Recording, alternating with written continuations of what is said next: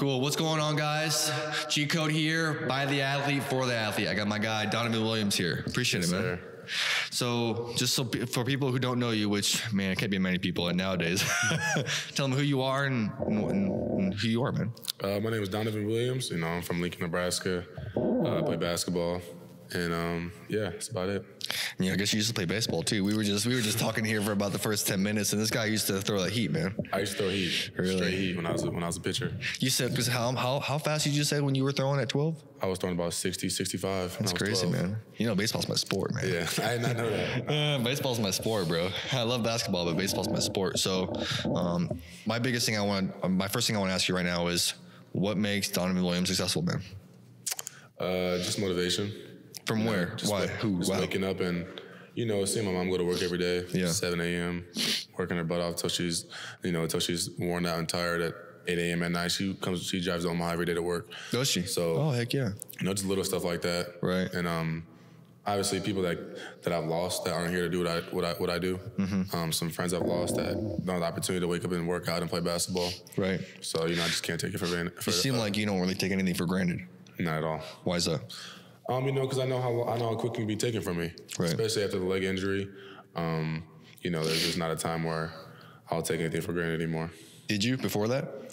I never really did. Right. But just from perspective of not anymore. Maybe I did a couple times, but I didn't notice it. But from now When it on, happened, you're probably like, oh shit, this is real. yeah, it's real. Right. Yeah, For it's real. Well, and then what I love most about that is, I know for me, I get a lot of heat the way I think about this. I know my wife gives me a hard time, but I wake up every day and I'm like, well, actually, before I go to bed every night, I'm like, well, the next day on her drive to work, she could die. Facts. And I'm like, man, when I tell people that, that's a really weird way to think about that. It's very morbid. I'm like, it's not morbid. It's the freaking truth. Facts. You never know. Never know. And I think, what do they say? They're like, tomorrow's never promised or whatever. And it's true. I don't care how cliche that may seem. It's the truth, Yeah. So where do you get your motivation from? Do you read books? Do you watch YouTube? It's really just from the heart. Yeah.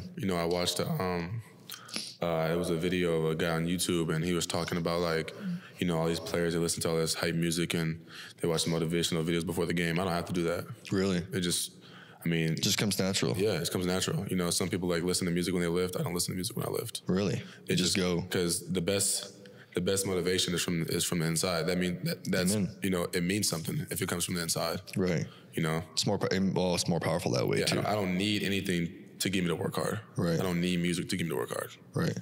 You have no idea how much that sets you apart from, because I know so many kids who they have to listen to a certain song or read a certain verse or whatever, which it's all great, each person, but I guess more power to you, man. Yeah. Everybody's different. Yeah. So you get a lot of, I guess we'll call it a lot of hype for how vocal you are and stuff. How do you feel about that? I think it's great because it's the truth. Right. I've always been a good guy, whether you don't see me as a good guy or not. What it comes down to is if you know me, and you know what kind of guy I am, and if you don't, then whatever perception you have of me doesn't matter. Right. And that's what I don't understand about this at all is nobody has any idea what you go through. When you're off the court, when you're at home, when you're in your family, when you're in the gym, they don't understand. So who in their right mind thinks they have the right to tell you, to tell you wrong? I really ask myself that every day. Yeah. I asked myself that this morning when I was in the shower. Right. I was just thinking what did I do to these people? Right. Nothing. You haven't done anything. I'm just, you put a tweet out. I'm just being me. I'm just being me. Right. I think a lot of that, and I don't want to get into too much, but I think obviously the Nebraska faithful, when they see someone decommit from a school or whatever, they're like, oh, well, he's not faithful. Well, why does that matter? Exactly. Because at the end of the day, I'm doing what's best for me. Exactly. And that's all it's about, and I think too many people are selfish in their own beliefs and what they want. And even if it's at the expense of somebody else. Yeah. Sure. So tell us, what are your workouts like? What do you eat? All that fun stuff. Give me a daily routine of Donovan Williams. A daily routine, on a weekday, obviously, I don't start school till about 9 o'clock. Do you sleep in a little bit? Yeah, a little bit. Heck yeah, man. It kind of depends because I got therapy Monday and I got therapy Tuesday, Thursday, 7 a.m. So on those days, I won't work out in the morning, but usually twice to maybe 3 times a week, if I'm feeling good, I'll get up at like 4:30, go to my gym, work out, maybe go get something to eat from McDonald's or like Subway or something like that. Go to school. I get out pretty early too, so I'll shoot around, go through some walkthrough stuff before practice. Then I'll practice, and sometimes I'll go get shots up after. Kind of depends on how I'm feeling. So you got a pretty good routine. You know where you need to be. Yeah. How can an athlete who does not have a routine like that get one like you? You gotta try it. Right. Some people are different. Some people work out 3 times a day. Some people work out once a day. It kind of depends how productive you are. Right. I could have a more productive workout in an hour than some people do in 3 hours. Right. And that's just because of the intensity of the workout and how hard I'm going. Seems like you more so have a plan. Definitely. You know when you wake up, you know what's gonna happen at each workout. Things obviously might be adjusted, but you have an understanding of what's gonna happen. For sure, because I know where I want to go. I know what the things I have to do to get there. Right. So, and I think that's one thing people lack is they don't know. So, and as we're sitting here talking, I feel like you do a lot of self-talk to yourself, and it seems like you almost have to, with the environment we're in, with social media and all that stuff. How do you find that? Because I know so many people struggle with that. They're very negative about themselves, or they might bring themselves down. How'd you go about that? It really comes down to people that love you, like my mom. I can talk to my mom. Preach it, brother. Preach it. I can talk to my brother, my dad, my stepdad, my sister. Right. And they know. They can see through me. They know what I'm going through. They know if I'm in a bad mood, or if I'm in a good mood, or how I'm feeling.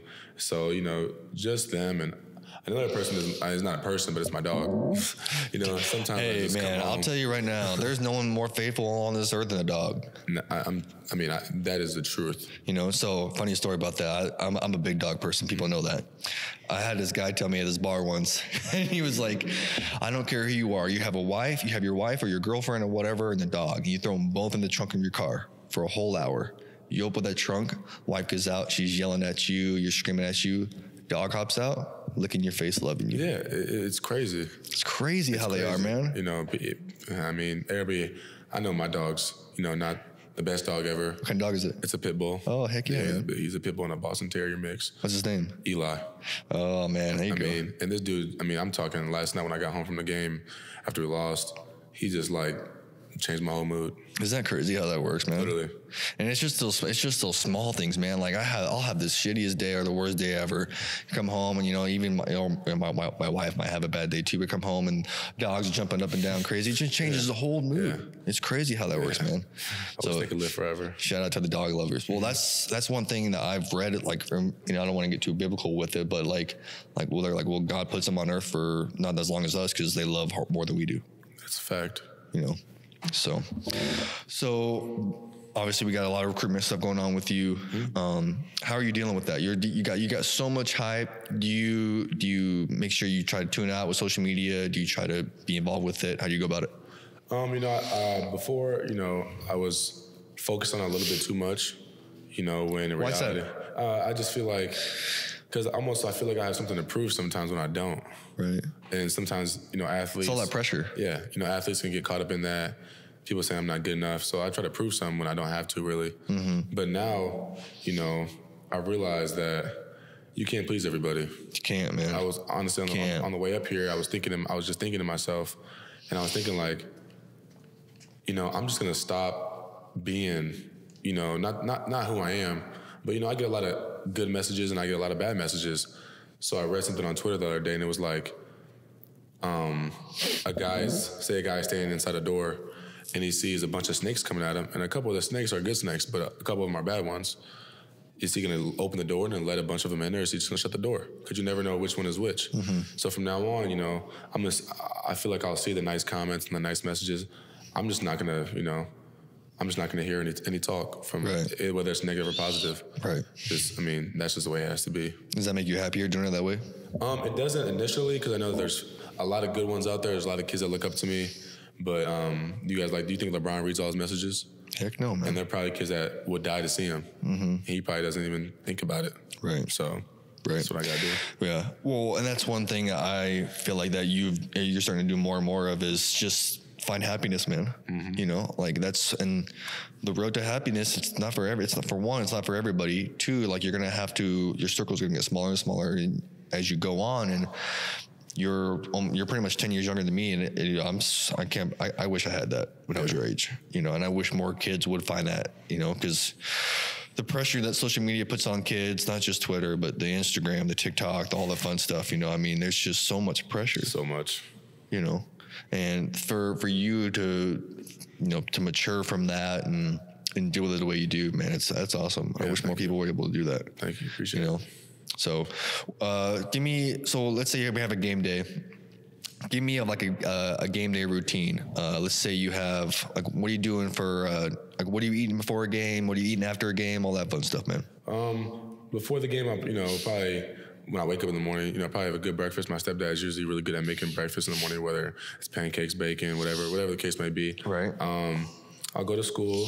I won't eat the school lunch. I usually don't eat school lunch. I just don't feel like it's, I mean, maybe it's good for me to get some food in my body, but I've just never been a fan of it. I kind of just walk around the halls. You can be honest, man. That stuff's nasty. Yeah, it's not good at all. That's not good, man. Yeah, not good at all. And then, you know, before the game, I'll get Subway. I usually get Subway before every game. Good for you, man. And maybe get like a protein bar and something like that. Yeah, you get those fruits and veggies, right? Yeah. Better, Sometimes. Yeah. Sometimes. That's funny. I'm allergic to bananas, so. Are you really? Yeah. Are you allergic to anything else, or just, or is there anything like you prefer to eat, prefer not to eat? I prefer, you know, something with a lot of carbs. Do you? A lot of carbs. I like protein drinks, but I don't eat a lot of food that has protein in it. I like protein drinks. What kind of protein drinks do you have? You know the brand. I mean, Muscle Milk, the Pro Series. I feel that's better for athletes, but that's about it. Right. Well, the reason why I asked that is I think you mentioned Muscle Milk, and that's one thing I preach to so many kids, and I'm sure your brother told you this, is when you go to college, whether it's D1 or whatever it is, you are limited to a certain amount of supplements that you have to take. Yeah. So that's what we call NSF certified products. Basically meaning you take them, they're basically guaranteed to not have you test positive for something that's banned. For sure. Or whatever. Just through the processing and all that fun stuff. So again, the fact that you know that now at your age is so key. Because there's kids that will go to GNC, and I don't want to hate on GNC, but man, like, they're trying to sell their own stuff, and it's like walking to literally like a drug dealer store. It's gonna hurt your body. Yeah, you know, and so it's just part of just learning. It's just all part of a developmental process, I feel like, you know. So let's talk about goal setting. You seem like you got a lot of goals. You got things. Do you sit there, you write them down? You type them on your phone? How do you go about it? You know, I think I wrote some when I was like in middle school and like elementary school. Like, I know they were dreams back then. You know, you're younger. What do you dream that you want to be? Like, what are your dreams, you know? Obviously, I want to go to the NBA. That's what I said when I was younger and stuff like that. I want to be a doctor. I want to be rich, stuff like that. But as I got older, it became reality. Right. You know, it became not a dream, but a goal. Because I know I can achieve it. Right. Dreams are something you just see. Right. So getting to the NBA is something I know I can do. Yeah, definitely. And I wouldn't believe that if I wasn't confident in myself. People that were in the NBA right now, without them telling me that, I mean, it's just all confidence. Right. So. Right. Ben, do we have any questions coming in at all? We have 25 viewers. Oh, heck yeah. That's awesome. Appreciate you guys watching, tuning in. One thing I want you to use this platform is to voice your opinion about anything that's on your mind. Do you have anything that's on your mind that you want to say? You want to let people know? I don't really, you know, nothing that I really want people to know. It's more of just like me just talking from me to you. Like, life is definitely changed from my perspective. You know, when I was younger, I was taught to be respectful and stuff like that and treat people with the highest manner. Right. And when I was younger, I would never picture me being in the position I am.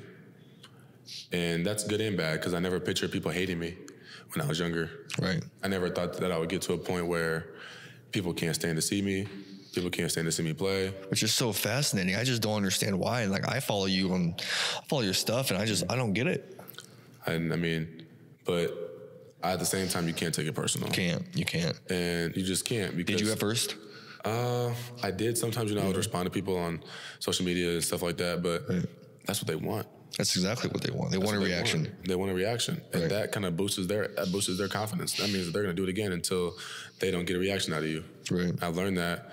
And so why even bother arguing with somebody that if you're their main focus of their day, then they have something going on with their day. Definitely. There's a bigger underlying problem with them themselves. Yeah. Put on you. So do you have any tips or advice for somebody who might deal with that in the future? Just block it out, ignore it. Right. It gets to a point where it's hard to ignore, especially when people are in your face. Yeah, I was gonna say it's probably easier said than done. It's way easier said than done. Right. And I've learned that because, people say, oh, turn the other cheek. Well, you turn that cheek and there's somebody else right there. Right. And it's not always green on the other side because social media is such a big impact nowadays. Mm-hmm. Such a big impact. And people will use that to, to bash you and to embarrass you, stuff like that. Yesterday at the game, the whole student section pulled up my TikTok videos. And we're just like, oh, look at this TikTok. Like, come on, I'm doing this for fun. You think I'm seriously doing this? Right. If you're taking the time to look up my account, click on my stuff and show it, you got to be bored. Right. What were you saying, Ben? We have our first question. Okay. Nathan asks, who do you look up to the most? Probably my brother. Can you tell everybody who your brother is for those who don't know? Bryson Williams. He played football at Lincoln Southeast. Now he plays defensive tackle at the University of Wisconsin. He's a sophomore. Mm-hmm. And the main reason is just because I see how hard he worked. Mm-hmm. Obviously my mom works harder, my stepdad does, my dad does, but I don't get to see that because they're at work. Did he deal with as much stuff as you did in regards to why is that, you think? Because he's a very loving guy. He's probably the most popular kid at his school. People love him. Right. He's just a funny, loving guy. He's a guy that you want your kid to be. Right. And I'm not saying I'm not, but he's just very easy to talk to, easy to be around. He walks in a room, you could just tell instantly he just shines the room because his positivity he brings is just like that. Right. And not that I'm negative all the time and stuff like that, but I'm just not as, outgoing. I'm really laid back. Right. And I'm really to myself because I've learned that at the end of the day, it's me.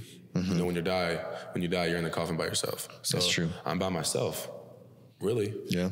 And people are out to get me. Well, the thing is I'm sure when he was on the field, I never saw him play personally, but I'm sure when he was on the field, he was a whole different person. And I think that's probably the same thing with you. Yeah. Like, you're a different person on the court than when you are in here with me right now. That's the biggest factor part all day. And people don't understand that, you have to we can sit here and preach it till we're blue in the face, but who you are in the court is who you are in the court. Who you are as a person is completely different. Completely different. I mean, on the football field, he was an animal. Right. He would try to take your head off. Right. And you could be his best friend. Which he better. I mean, that's what he does. I mean, he's a defensive tackle, man. You could be his best friend. He would try to take your head off and not think about it anymore. Right. And that's how I am. I'm trying to kill. Right. And that's just the way I was raised. That's the way that I know that you can be successful. It's right. just, you can't care about what other people think. You can't, man. Is there another one, or was that the only one? That's the only one. Cool. Any last minute tips or advice for anybody, man? Any, upcoming recruits or basketball, stars or any blue chip athletes that are coming up, I really want you guys to realize, and you probably heard it 100 times, but the process from going to high school to college is a business. Mm-hmm. We talked about earlier. Yeah. It's a business. Your name is a brand.